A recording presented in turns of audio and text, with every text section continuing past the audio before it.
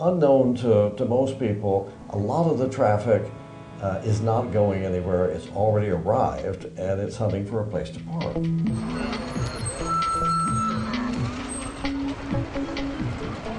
The problem is that if the spaces are all filled up by long-term parkers, that other people who do want to park are very frustrated. They double park in front of the store that they want to pop into. They cruise around hunting for somebody leaving. I mean, because that's sort of parking rapture in New York, is to be driving along and see somebody pulling out just as you arrive. It's really quite a thrill to be lucky. And of course, you'll think it's your own skill at driving that causes it. But if the spaces are all occupied all the time, a lot of this traffic is caused by cars that are hunting for a curb parking space. Often they circle the block, making a turn at every corner, interfering with pedestrians, paying no attention to pedestrians because their eyes are on all the curb spaces. They don't even pay much attention to the other cars. The argument that I would make is that because the parking is so cheap or even free, the people who get the space want to stay for a long time. I was taking a taxi from the Upper East Side to the Upper West Side, and I was stopped at a traffic light, and there was a fire truck behind us with its sirens going, and there was a guy double parking who he was in his car but didn't want to give up this space he got. And it took literally 3 minutes of sirens and horns from this fire engine before this guy decided to oh, I guess I have to move. Suppose we thought to solve the problem, we nudged up the price of parking maybe by 25 cents an hour during the hours when there are no vacancies.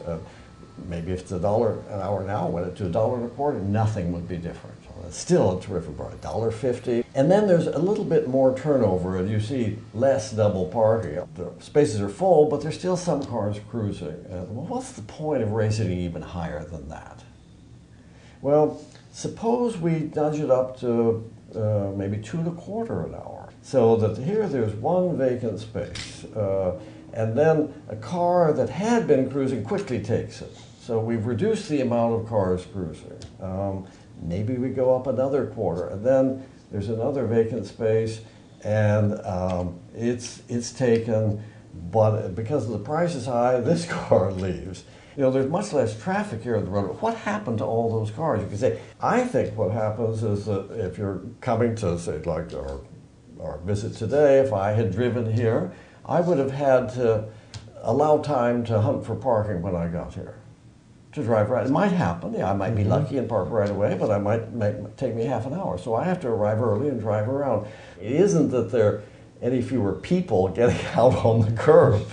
It just means that they haven't spent 10 minutes hunting for parking. That's where the traffic disappears to. Right now, when parking is very cheap or close to free, people are happy to park there all day. They're given strong incentives to get this very cheap resource and keep it as long as possible. You know, for stores, employees just parked out in front. Yes. Whereas if you're the store owner and you have a choice, you would actually prefer to have a spot that turns over 10 times a day with different customers. So you can actually get more customers coming into your store. You'll get more business because customers know that there's always a spot if they need it. It would be slowly, incrementally, street by street, removing traffic from the city. Traffic that we didn't know was there, that was just hunting for a place to park. But you have to have maybe one vacant space on either side. So we get it up to maybe $2.75 an hour, and then $2.75 an hour at some hours. I think earlier in the morning it could be 50 cents an hour. The major reason for adopting the right pricing of curb parking is the amenities. It is not the improvements in traffic. You can take a photograph of the clean sidewalks, the new street furniture, the historic street lights, the brand new street trees, the new street tree grates, all the things that make a sidewalk wonderful. It is a spectacular view to see the street trees removed into the roadway. They don't interfere with the pedestrians. And when anybody gets out of their car and puts their money in the meter, they're paying to plant the street tree. They're paying for these benches. They really don't know it, that when their money goes into the meter, it comes right out and cleans the sidewalk or pays for the amenities that they enjoy.